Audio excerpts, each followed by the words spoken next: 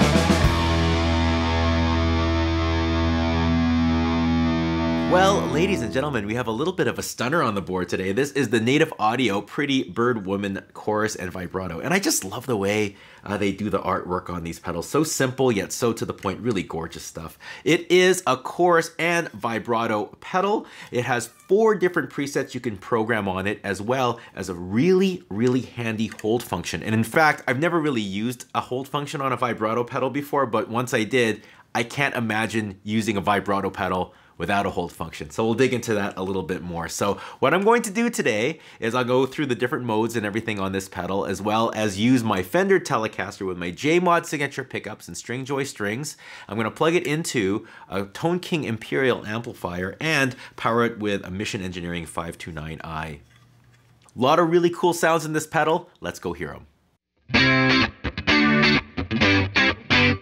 Well, we're all wired up and ready to go, starting ourselves off in the chorus mode. 2 knobs to worry about: depth and rate, speed. 2 simple knobs, a lot of sounds in them, and finally an on button. So let's start off simple, get crazy from there. This is the guitar and the amp on its own.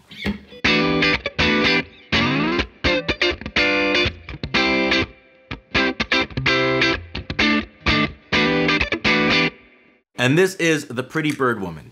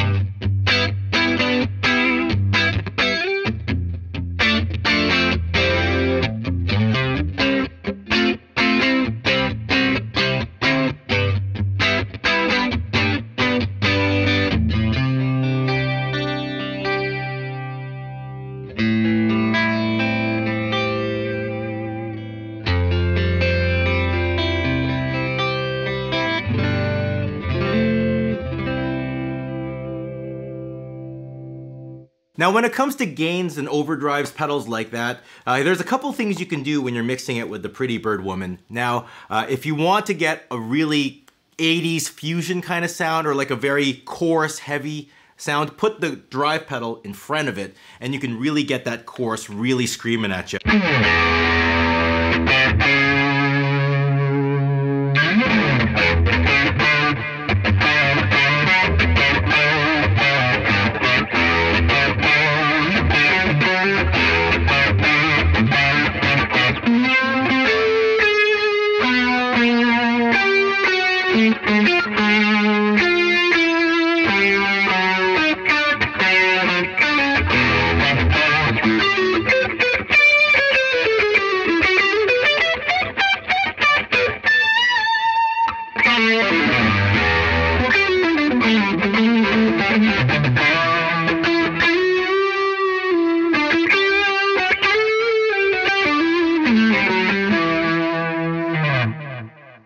Now, if you go the other way and put the distortion pedal after this pedal, you're gonna hear that it kind of blends things in a different kind of way. It's more distortion in front with a little of that modulation, creating a whirly sound behind it. Check this out.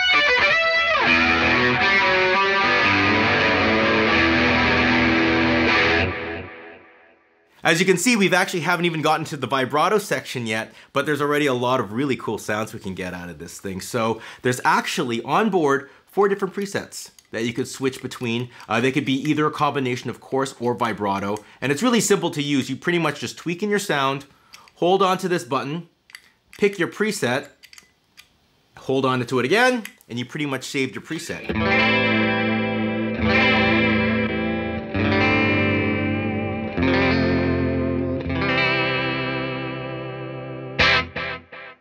Now let's dig into that vibrato section now that we've heard that vibrato going on over here.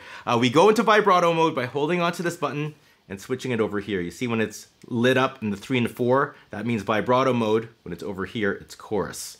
So let's go into vibrato mode. And here, all a vibrato is it's chorus without your clean sound blended in with it. So it's this really seasicky kind of sound.